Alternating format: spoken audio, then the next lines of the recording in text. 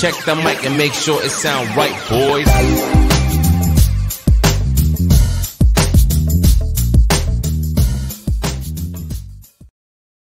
Service is the first stroke in every rally.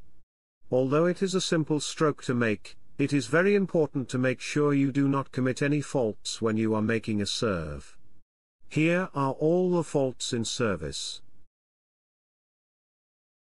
Number 1. Undue delay. In a service, you will move your racket head backward before you move it forward to make the stroke. Any delay, or pause in the start of the service shall be considered to be an undue delay. This simply means, after you move your racket head backward to make a service, you cannot pause for too long.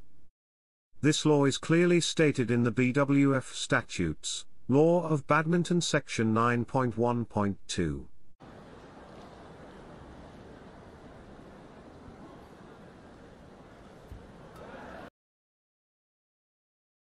Second fault. Service too high. There is a certain maximum limit to how high can the shuttle be hit to make a serve. The limit is 1.15 meters from the surface of the court. The line judge will have a specific tool to assist them in determining the serve that has been made. This tool consists of two transparent glasses with a line in each of them that is measured exactly 1.15 meters from the surface of the court.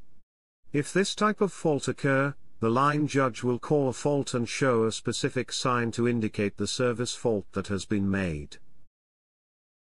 The limit 1.15 was introduced in 2018. Before that, the limit was the waist of the player. The service must be done below the waist.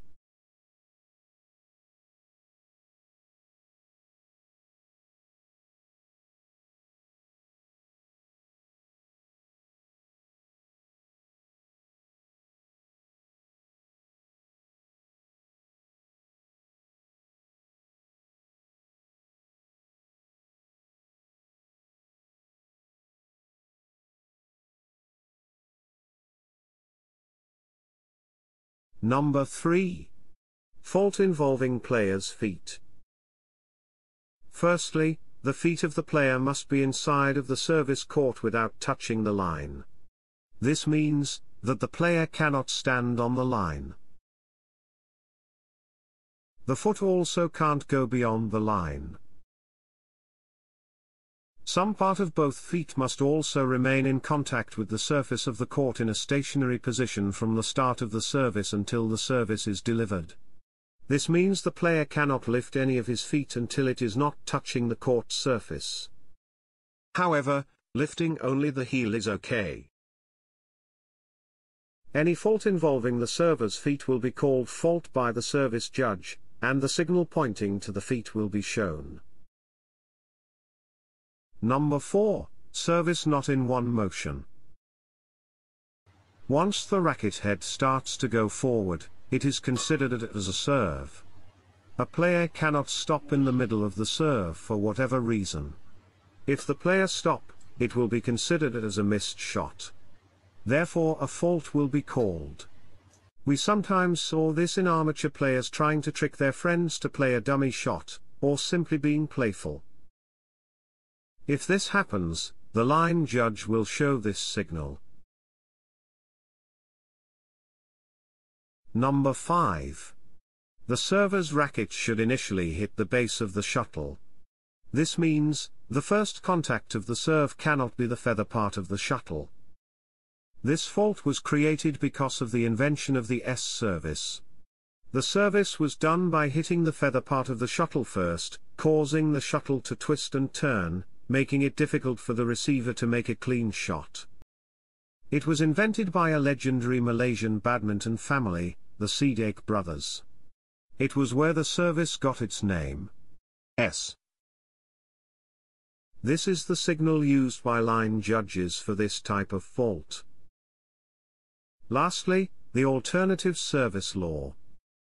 For amateur player, who don't have the equipment to measure the 1.15 meter correctly, we can still use the alternative law, which is the old law.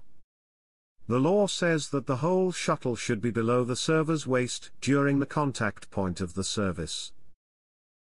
The waist here means the lowest part of our bottom rib.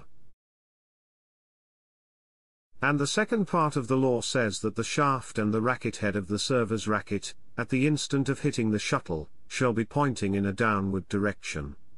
This means that while hitting the shuttle, the racket cannot be pointing in upward direction, or even horizontal. This is the signal used by line judges for this type of fault. Yeah, I'm not surprised it was a service fault called. Well, service judge saying racket not pointing in a downward direction. There it is, the service faults in badminton. Now you know, make sure you don't do any fault service after this. That's it for now, enjoy your badminton.